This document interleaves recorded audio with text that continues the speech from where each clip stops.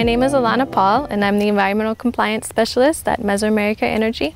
And my job entails ensuring that all of our projects are in complete compliance with environmental legislation, making sure that we have no environmental impact or low environmental impact, and ensuring that we're in complete compliance with environmental legislation in each of the countries within which we work. Tenemos un planteamiento respetuoso del área o la zona donde vamos a instalar el proyecto. Nuestro planteamiento es ambientalmente sólido, ya que buscamos siempre la protección del medio ambiente, el mejoramiento de ella. Protegemos fuentes de agua, aves, árboles. Intentamos hacer las cosas de forma que tengan el menor impacto posible o un impacto positivo. The beauty of wind energy is that it's a clean, renewable, and zero-emission energy source. So when you compare it to other energy sources, it does not emit waste, and it does not contribute to climate change. Our headquarters are here. We have projects in Costa Rica, Nicaragua, Guatemala, and our project in Honduras. The Cerro de Hula project is located about 26 kilometers south of Tegucigalpa, which is the capital city of Honduras. Where you see this mountain range up here, this is the Cerro de Hula mountain range. Our project is right to the side of that. Everything in this green area is the concession area. We have the exclusive rights to develop all of the wind resources in this area. Nuestro país, Honduras, al igual que Nicaragua e incluso El Salvador y Guatemala, dependemos bastante de la energía térmica. Para el caso de Honduras, el 70% de la energía es generada con energía térmica, 30% con energía renovable. Esa alta dependencia de la generación térmica, especialmente de búnker, es una pérdida para el país en el sentido de la fuga de divisas que tenemos debido a las altas facturas petroleras que tenemos que pagar. Necesitamos cambiar la forma en que usamos el planeta. Tenemos que vivir de una forma que no atacamos el planeta, sino que vivimos en armonía con ella. Y eso no es la realidad actual. En este caso, el proyecto de Cerro de Hula de 100 megavatios es un proyecto de mucho interés para la ENE, para el gobierno de Honduras, en el sentido de que toda esa energía nos va a liberar, aunque sea en algo, la dependencia que tenemos con el petróleo. As in any country, Honduras has its own environmental regulator, and this is the Ministry of Natural Resources and Environment. And they require any energy project to do an environmental impact assessment. In an effort to meet international environmental impact standards, we went ahead and took the extra step to go beyond national legislation and wanted to include additional studies to just a minimal environmental impact assessment. These studies included an avian assessment, a forestry study, a shadow flicker study, a background sound study, and an archaeological study. I'm Caleb Gordon. I'm with Pandion Systems. We're doing a what's called a pre-construction risk characterization for the wind farm here.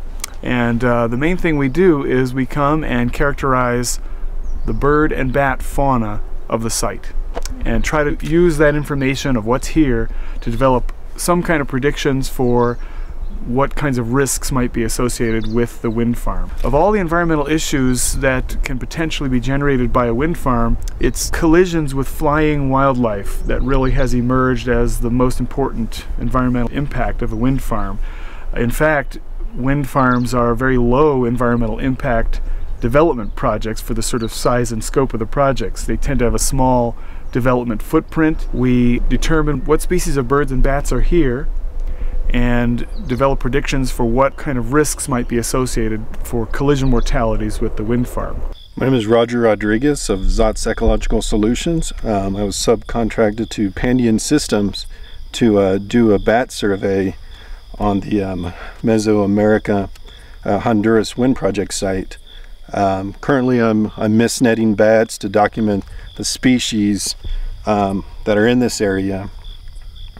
Right now I just caught this bat. I'm taking it out of this net, what's called a mist net, and this appears to be a southern yellow bat that I will capture and hold on and take measurements and document its presence here in the project area.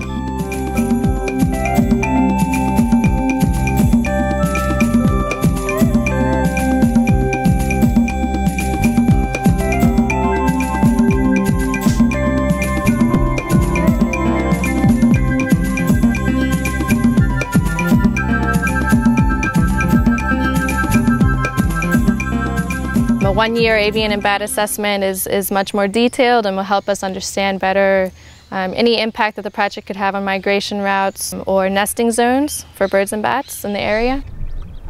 Oh, and there's a meadowlark right next to it. See, like sitting right on top of it.